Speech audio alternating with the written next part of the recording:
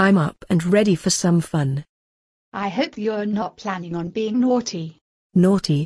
Perish the thought. I know what your version of fun is. Come on, you two. Please don't argue. But Roscoe, we're not arguing. Now, you three. Let's have no friction, please. We could certainly do without it. Indeed we could. Lily, I know you're the naughty girl behind it. Come on, nappy in bed. Now. Blimey. What a random memory to just pop into my head. Mum, are you okay? Yes, Shelby, I'm fine. I was just having a flashback 30 years to 2019. How old were you all back then?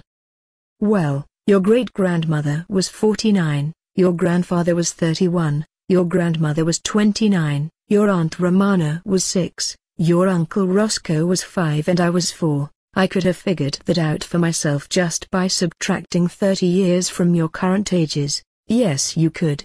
You know what all those numbers minus 30 are. What will life be like in 30 years' time, I wonder?